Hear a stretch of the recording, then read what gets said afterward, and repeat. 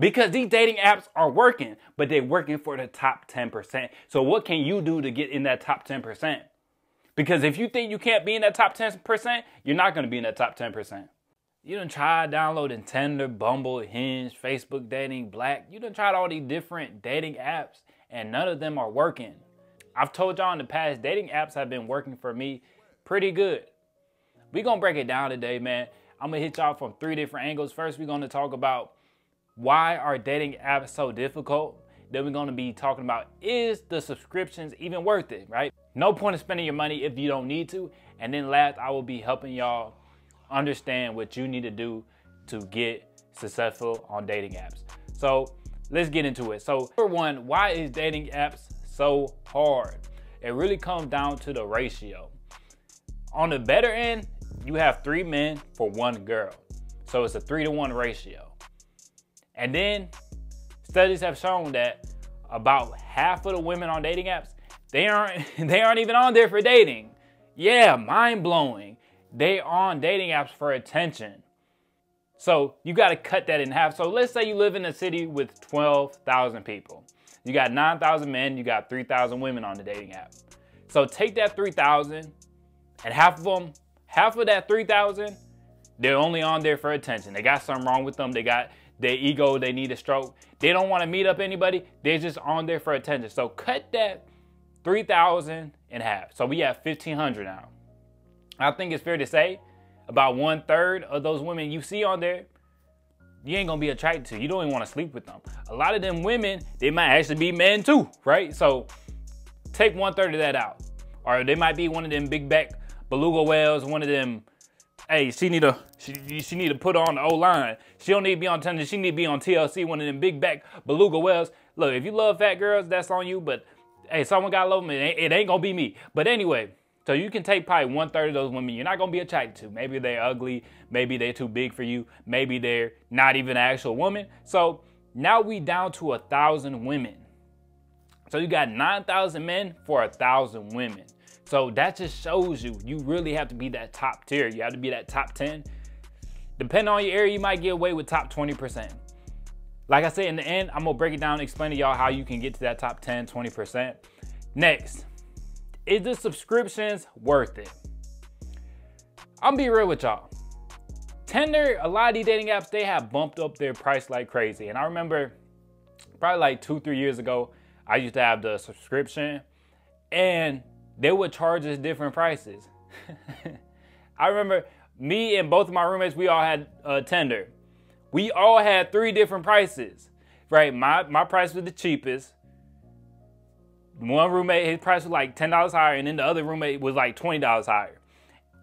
So, man, it's a business at the end of the day. They really trying to manipulate y'all to have you spend money, right? They were charging me less because I was getting more likes, because I was getting more matches. I don't know if they still do this or not, but 2 years ago, they were still doing this. They were charging people different prices, right?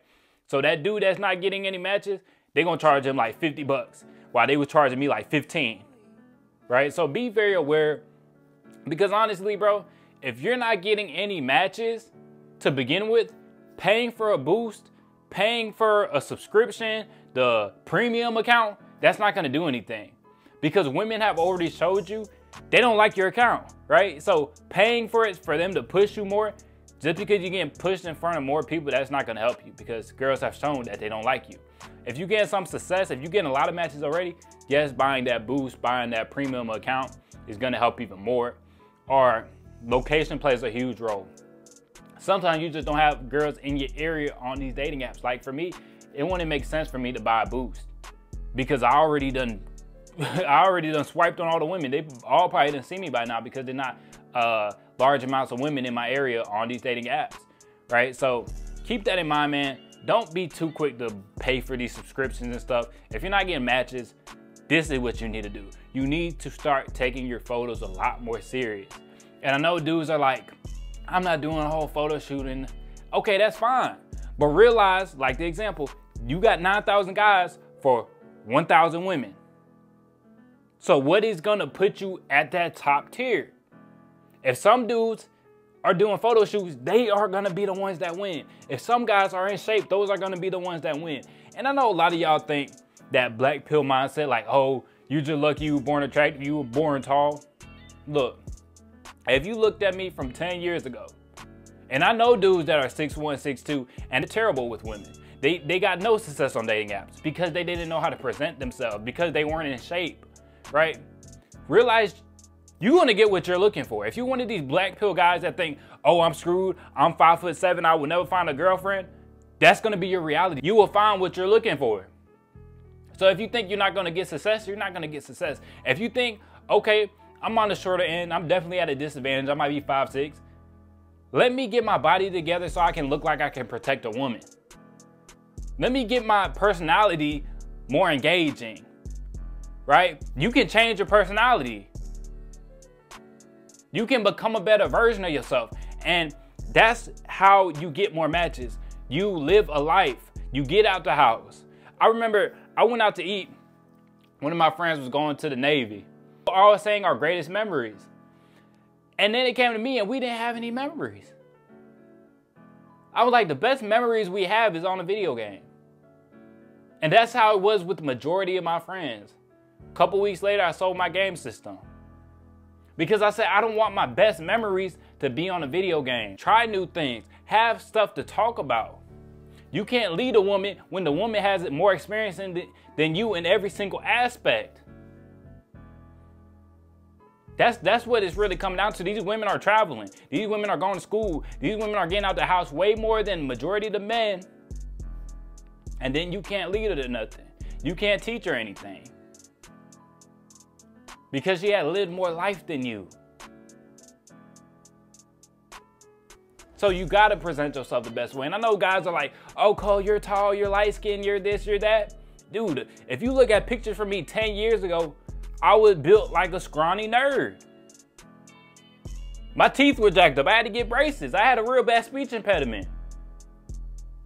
I made drastic changes. I used to struggle to talk to people. So that's why I come on here and tell y'all there is hope. Because if you think you're screwed, you're screwed. If you think you can overcome your shortness, your being overweight, if you think you can overcome your situation, you will overcome it. If you think you can't, you won't. Like I tell you all the time, it's about the small habits every single day. It's easy to get matches online when you're taking quality photos, when you're in the gym every single day, when you're living a productive life, when you live a life that you're proud of. It's easy to go conversate with people.